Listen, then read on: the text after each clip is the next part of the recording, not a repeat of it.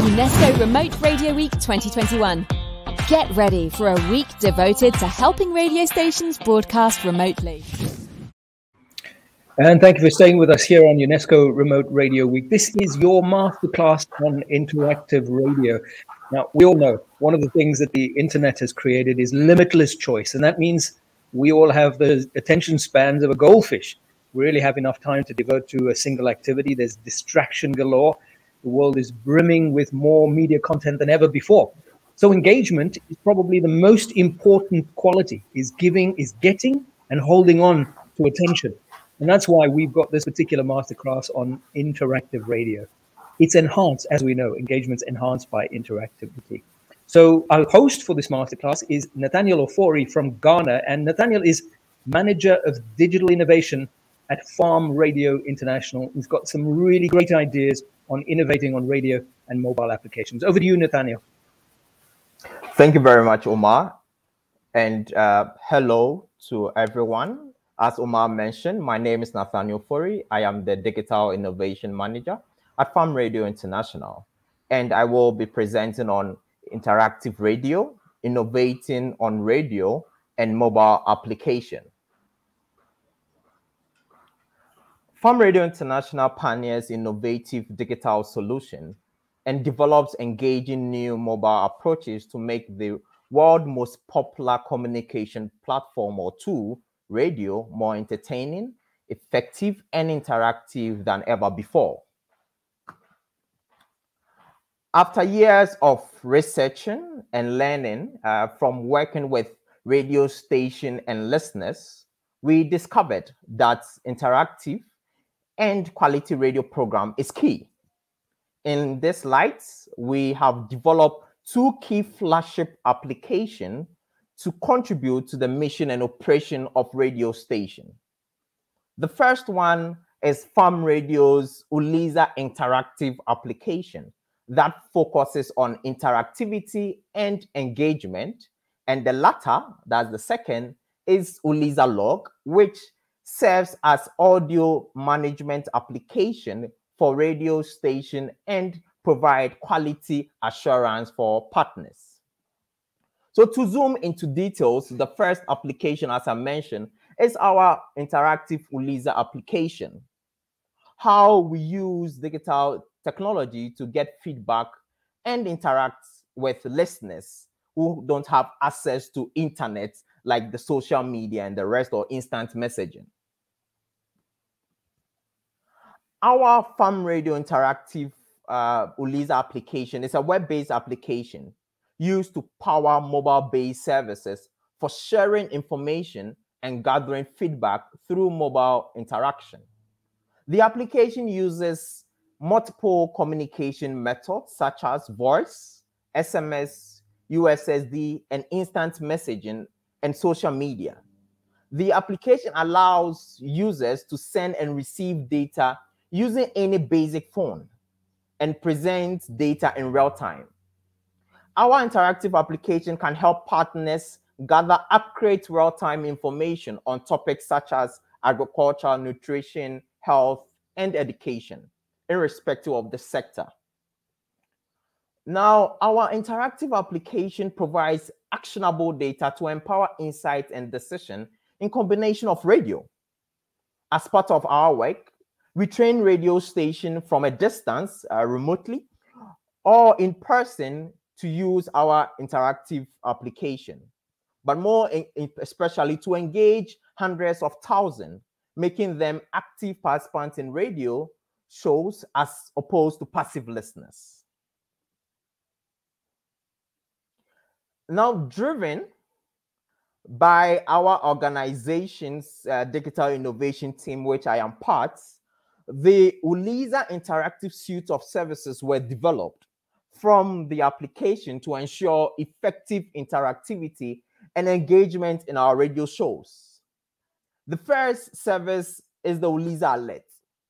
Now, this is an automated voice and SMS service that sends time-sensitive alerts to selected audience. Messages can remind listeners to tune into a radio program or a radio show, or send certain tips already covered by a radio show, which can help listeners gain more insight or more understanding of the radio program. The second is the Uliza poll. To enable interaction between radio broadcasters and the radio show, radio station can conduct weekly or daily poll or ask questions of their listening audience. Depending on the setup, radio listeners can either call, allowing those with low literacy skill to interact, or text a number and then answer a specific set of questions, both a poll or an open-ended query. The third service that we have is the Uliza answer. Now, the Uliza answer allows listeners to ask questions and receive answers and advice via their mobile phone. Callers receive the call through an automated phone call to address a question that they have asked on the platform. The fourth one is the Uliza info.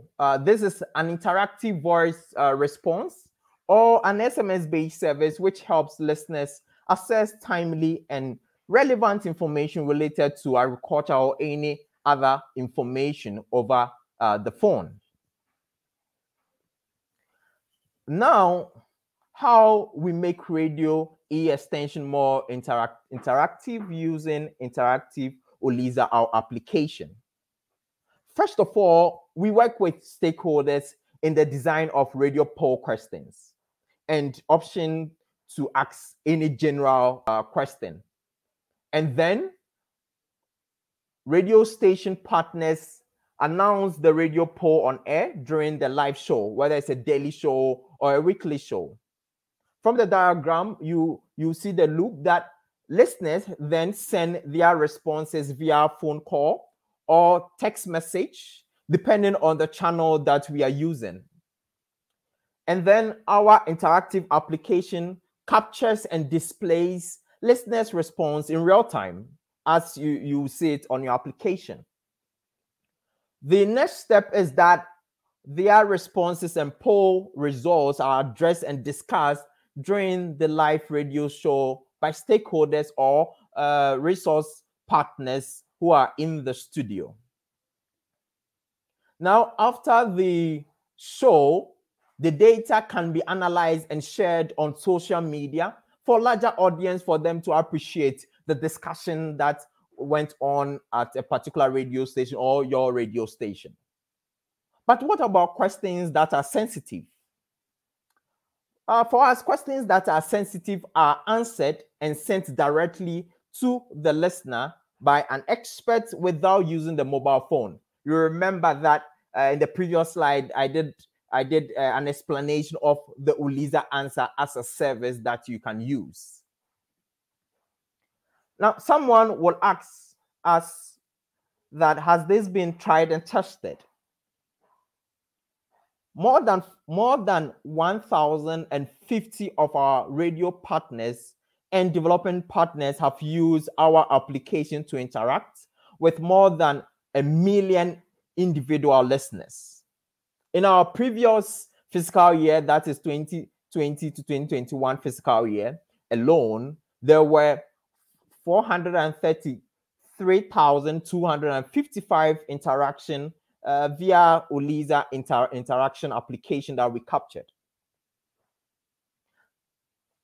Now, for me to zoom into our quality assurance, because it's important for you to ensure that as part of ensuring there's a lot of interactivity, the quality of the radio program is also important.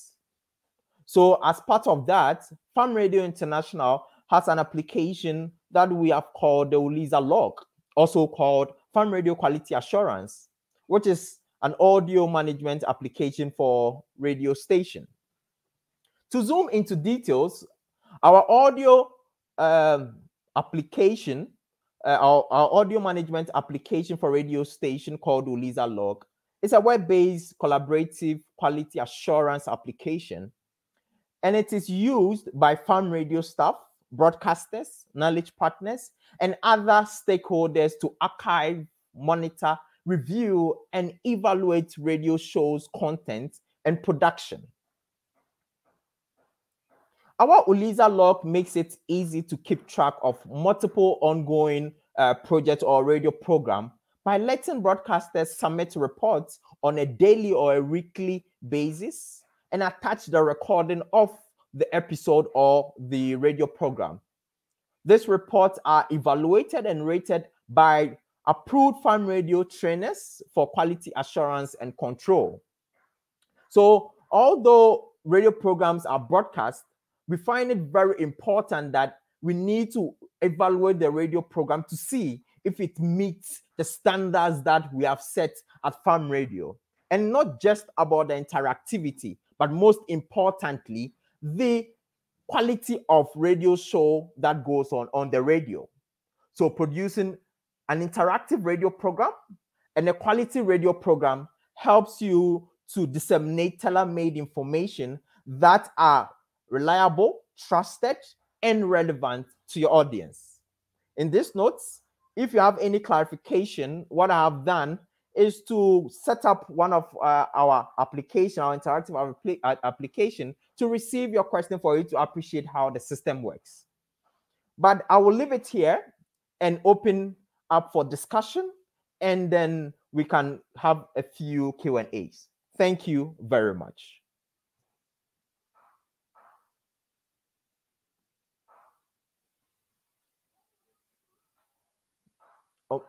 Omar, you are muted. Okay, I'm supposed to be the one who knows how to do this. But a really good presentation.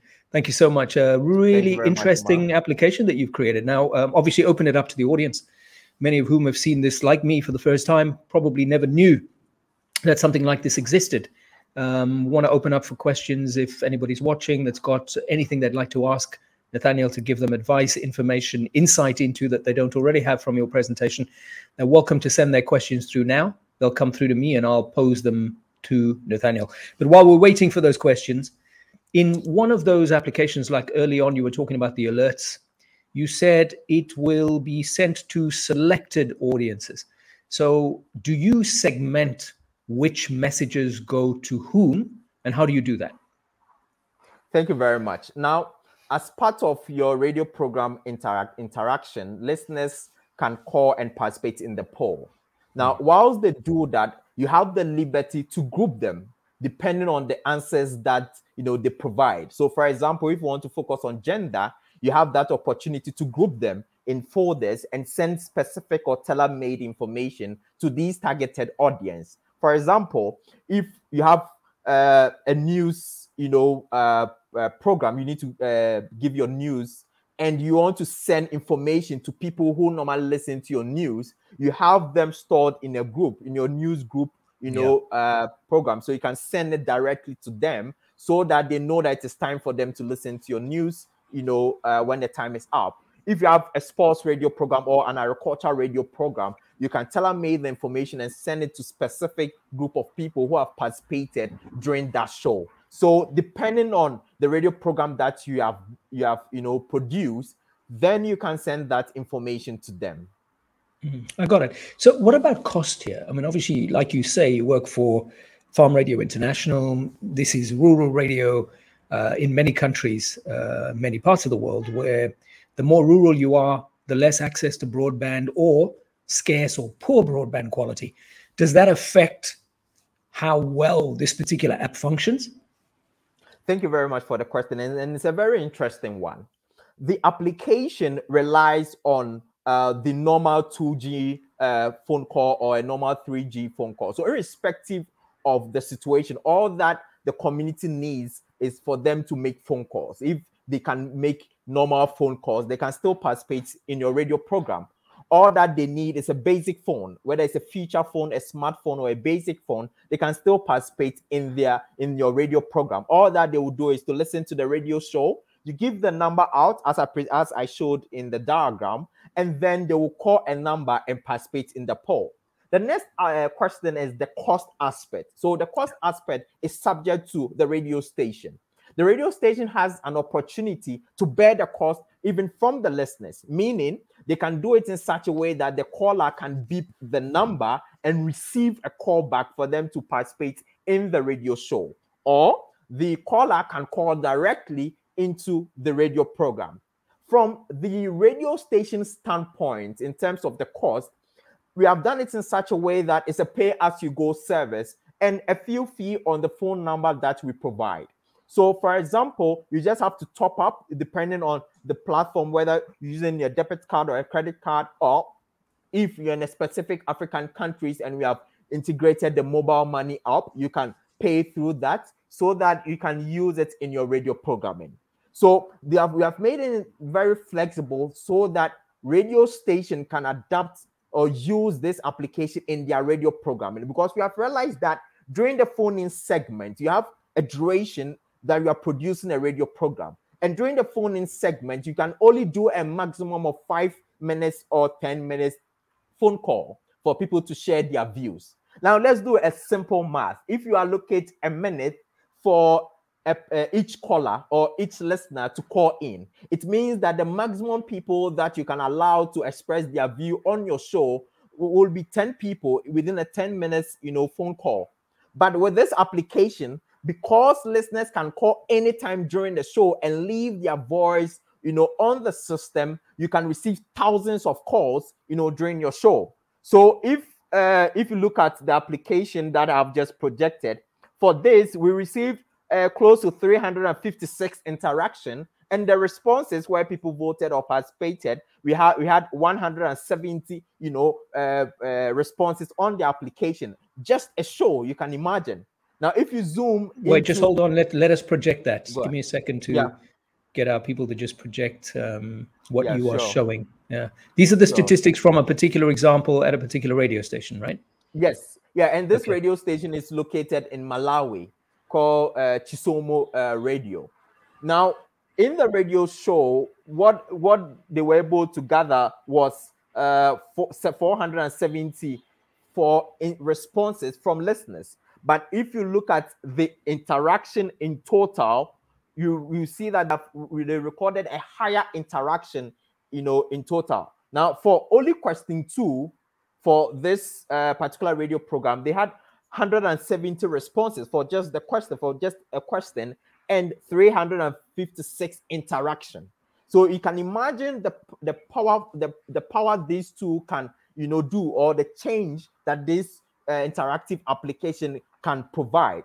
Now, as part of it, you have 2 sets of data in your radio show. So because it is not just about the radio program, it's about you also gathering information and also analyzing your radio program and also getting content to inform the next radio program that you will be producing. So here you have, an insight of what listeners are saying, or depending if you want to look at the gender segregation, you have an idea of people who are listening to your radio program and interacting with you. Apart from that, you also have content, meaning that you have voices recorded on the system that you can play. I can play it, and then you listen to it. And then if you find very useful in your radio program, you can like it. Click on the like button so that you like it. Or you can also transcribe. Let me just do something here and do test, and then just save it. You can transcribe it. Now, what I have done is to transcribe that audio.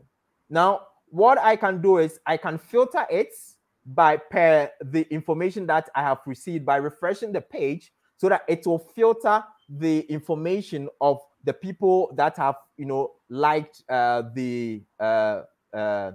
particular audio of the show. So I like it, and then I can filter it, and then you see the like audio that the system has captured. So I can just display all the like audios and then play them in my show during a live radio program for an expert to answer those questions. And as I mentioned, you can also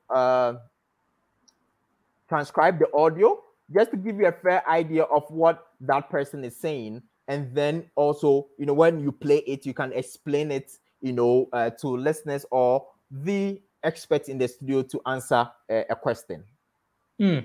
So Nathaniel, what kind of data do you actually collect on the back end? Is it just the mobile phone number, or is there Not any at more all. than that?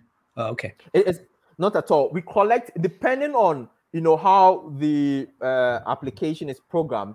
You can gather where they are located. To give you a few idea of where your listeners are located. Here, I can project where they are located, and I have their names in there. Now, as part of their recording, they can mention their name and their location, and then you can key in here so that the system will capture, so that when next time when they record or they participate in your radio show, you will know where they are located. So here in the map in Malawi, I know where Enoch is located on the map. So that is one data. Just to be clear, though, you only know that it's Enoch because he would have been previously a participant. He would have given you his name, which you would have associated with that mobile number. Had he not done that, you would. Yeah. Okay. Definitely, because the person must give his or her consent first before you can capture that. Data protection is very important for us and very key for us too. The other aspect too is you can gather quantitative data and the qualitative data, as I mentioned. You can do audience research with this and gather these information. So this is very key for you to ask listeners, for them to give feedback based on the radio shows that you have broadcast, so that it can keep you informed of the topics that you are discussing. You may never know, maybe the topic that you're even discussing on the show is not what the listeners are looking for. The listeners are looking for key topics that they want the radio station or the broadcaster to discuss on the show. But if you don't have this type of system, it becomes very difficult for you to appreciate what listeners are saying. So feedback for us is very key and very, very important in our radio programming. Excellent. We have a question from our audiences. Raj Elixir is asking this: how do you manage so many questions and analysis? Is the software AI based? Because obviously you don't have people on the back end, dozens of people, I assume. Maybe you do. I don't know. Thank you very much. Currently, because the voices are done in local languages, analyzing the voices needs to be done manually. So it means that you need to have people listening and transcribing the audio, because you have a lot of local dialects. Now, there have been some improvement in AI aspect, because English and French, there's a lot of libraries for us to use. But when it comes to local dialect, it becomes difficult because you have thousands of them all over the world. But in terms of the quantitative data, the system analyzes the data. It gives you the raw data, and it gives you an analysis of that. Apart from that, you can export the data and run your own analysis, and further for you to check whether male and female, how many participated in a particular radio program in terms of age group, how many of them participated, in a particular program, how many of them select a particular answer, and all that. You can run that analysis by exporting it into a SSV file and all that. So you have that liberty to do that. But in terms of the voice, we are working on the AI aspect for it to analyze the audio. But as I've mentioned, and as the reality stand, we have challenges with thousands of local dialects all over, and I know that there's improvement. There are work going on, and definitely we will cover that. Okay, great. So Nathaniel, the other thing to know is when someone subscribes to your offer, to this offer that you've created at Farm Radio International, they get the entire back end, right? To work with. They get the user interface to work with. So they have the opportunity to use the radio, our application in their radio programming. So, but there's a few trade-offs. For example, for us to give you a discount and all that, or have it more free in quote, there will be some discussion for you to have an agricultural radio program on your show for you to benefit from that, or some level of discussion for you to use. But if you want to use it in general, then definitely you will have access to the application and use it. But as part of currently what we have, the radio station within our network are the ones using the application in their radio programming. Sure. Got it. So obviously there's a front end and there's a back end. You were talking about all the data that comes in and how you can segment that data based on gender, based on location, etc. Who sees that? Does the radio partner that gets involved with you also have access to all of that, not just the front end part? Do they have the? Yeah. Okay. Yes. So dependent. So first of all, I just want to make this thing clear that the application is a multi-tenancy application. It means that when you create your own account, you have access to your own data. That's the first part. So you have the opportunity to create user roles and permissions. So depending on if a radio station A is using the application, they have the privilege to create roles as to who can see this and who cannot see that, because the data belongs to them. Now, if you are working with farm radio, then definitely farm radio have access, can see the application, and also the radio station can also see that. So the radio station have access to the data, and farm radio also have access to the data correctly. Yeah. Okay, that's great. So you still retain access But if it is if a radio station creates an account by themselves, then they have they have access to the data. It belongs to them. It doesn't belong to farm radio because they are using that application. Yeah, definitely. But the data sits on farm radio's application. Yeah. Okay, good. And then just a final question as we wrap. I don't see anything else coming from the audience that's watching.